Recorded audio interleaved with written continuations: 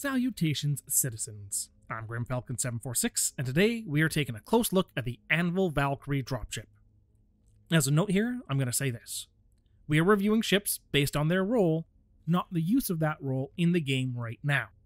Therefore, a dropship is being reviewed as a dropship, and we're going to politely ignore that there is effectively no use of a dropship in the game at this time. Stay tuned for the flight tests, loadout, ship tour, and of course, the final verdict. The Valkyrie is a rugged, high-performance ship capable of carrying up to 20 personnel and a vehicle into and out of the combat zone. The vertical takeoff and landing thrusters allow fast and precise landing zones, and the devastating array of weaponry blurs the line between dropship and gunship. Alright, let's dive into the flight tests. While I do like how they pack both troop and vehicle transport, as well as gunner seats, into a ship of this size, you definitely feel the weight and size in the way of handling. It doesn't handle terribly, but I was hoping for better handling than I got. Especially considering this is a dropship, being able to weave into or out of a good drop area could become important. As for the in-space handling, while it does get better, it was still lacking from what I would have expected. Maybe that's just me though. Again, the handling isn't atrocious, it's just not good. That being said, I think the use in space will be largely jumping into and out of the combat zones, not trying to scrape station's paint like I'm doing here, so the in-space handling is probably good enough. But if you are going to be a little lighter on the agility, you'd better be able to either take or dish out some punishment. So how does the Valkyrie do in that regard?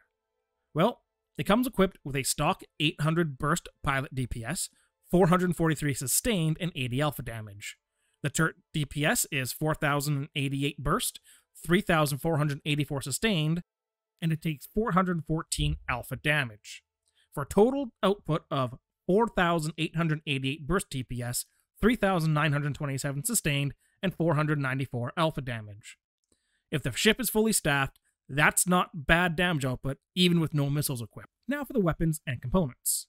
The Valkyrie does come equipped with 2 CF227 Badger laser repeater nose turrets, 6 CF337 Panther laser repeater man turrets, and 2 Yellow Jacket GT210 ballistic Gatling man door guns. Its components include 2 size 2 full stop military grade C shields for a total shield HP of 18,000, 2 size 2 Maelstrom military grade C power plants, 2 size 2 Arctic military grade C coolers, and a single size 2 Odyssey civilian grade C quantum drive. It also has a total HP of 44,053, meaning this beast can not only deal out a ton of damage when fully staffed, but it can also take a beating, ensuring ground forces arrived intact. As for changes, I would change out the 2 full stop shields for ramparts. This will increase your shield pool from 18,000 to 20,750, and the Odyssey quantum drive for the XL Wand quantum drive.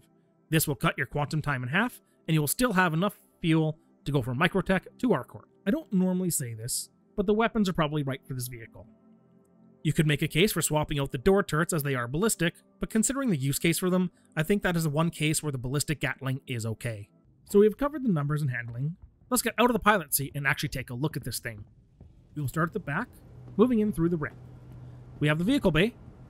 Past the vehicle bay, we have 2 side entrances of the ship, along with the mounted door guns.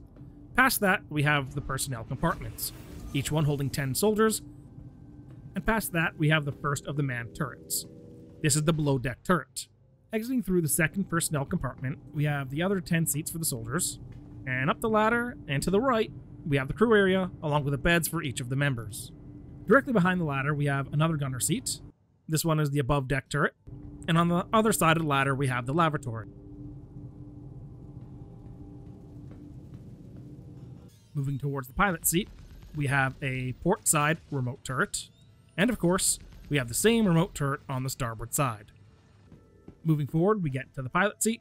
And entering the pilot seat, we have a semi-decent field of view, along with 6 MFDs. Although you do have to turn to see the 2 on the edges, I think 4 is probably enough for most cases, and some of the less used screens could be moved to the edges. As for the pros, the Anvil Valkyrie comes with good HP and shields, can deal out a noticeable level of damage when fully staffed, has high troop capacity as well as a vehicle bay for ground vehicle. Also, as it is a dropship, the high DPS will help with covering fire for the troops as they deploy. The cons are sluggish handling, pilot field of view could be better, I also wouldn't mind some missiles, but that's probably not necessary for a dropship, and the pilot-only DPS is quite low for a ship of this size.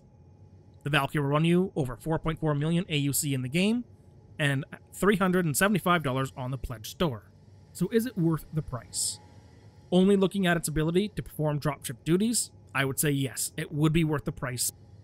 Again, we are politely ignoring the fact that there's no effective use for it in the game at this time. Thank you for watching my review of the Anvil Valkyrie dropship. If you like this video, please consider liking it, leaving a comment, and of course subscribing to the channel, as all of that does really help us out. Let me know what ships you want to see reviewed, and of course what other videos you may want to see. And until next time, keep flying, stay safe, and don't do anything I wouldn't do.